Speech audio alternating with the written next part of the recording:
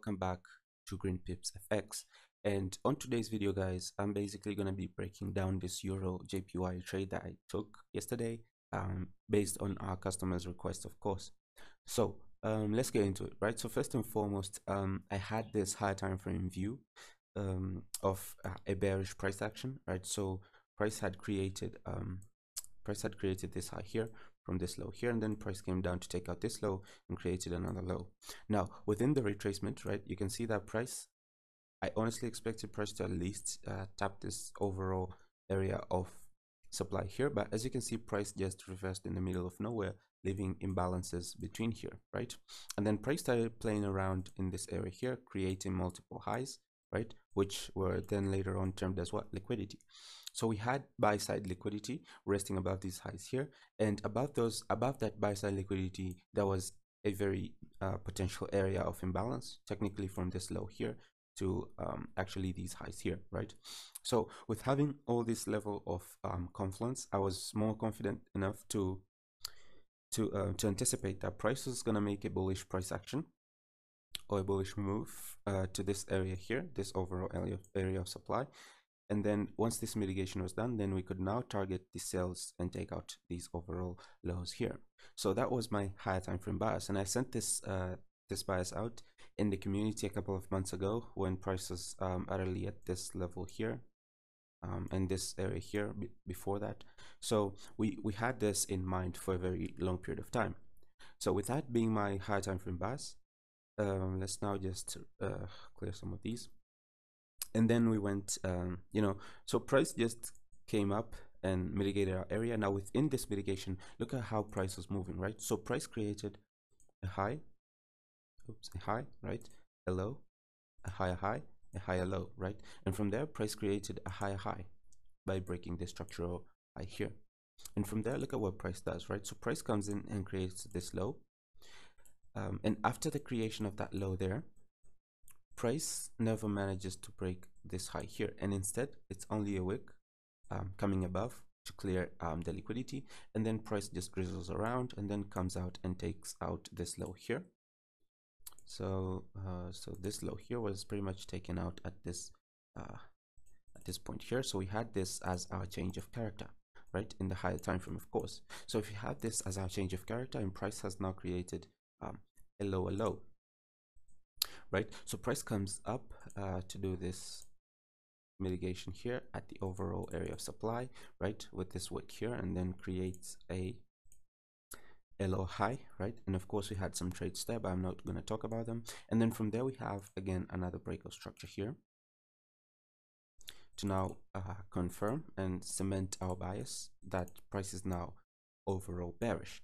And from there price now creates a lower low, and all we had to do is look for an area of supply. Now with this being my area of supply that I was looking for, price to come in, mitigate, and then from there go bearish, targeting this low here as our potential next liquidity run, right?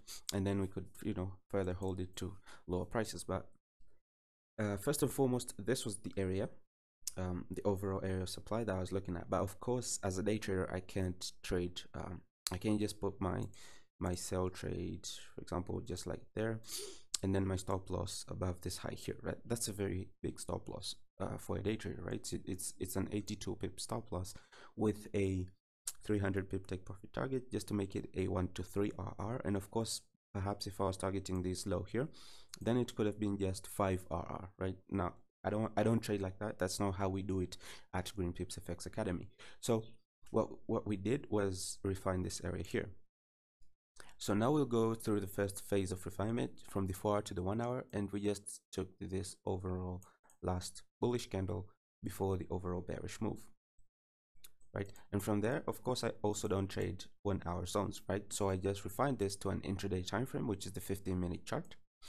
And coming now to the 15-minute chart, this is what I found lying in here, right? So it's pretty hectic to pick out a last buy to sell, right? Because there are multiple areas, right? There's this area here, there's this area here, there's this area here, and there's this area here. So there are multiple places. Now you need to have an in-depth understanding of supply and demand, of course, to be able to do an extensive refinement like this. But if you have an intermediary level of understanding, then you can just use like the 1 hour zone and manage your risk appropriately. So what I found here was price after creating this high here. So price came down to fill this gap with this pivot here, and then bot came up again to fill another gap here, right? So we can see that there's this is an area that we have both forces of supply and demand acting at the same time, right? So we have a pivot closing down and we have a pivot closing up. This is the area of the supply that I was looking to trade for.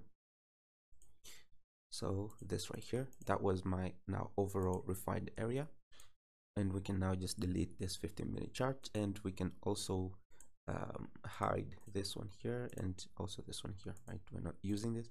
So this is the area that I was now focused on to trade for as a day trader.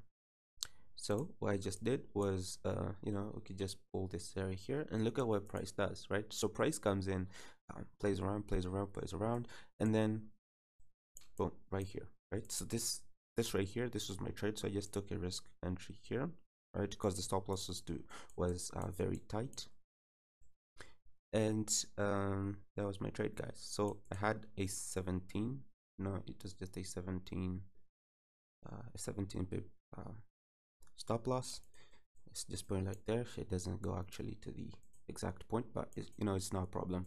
So I had a 17 pip stop loss with an overall so I had this area here as my first take profit target, of course.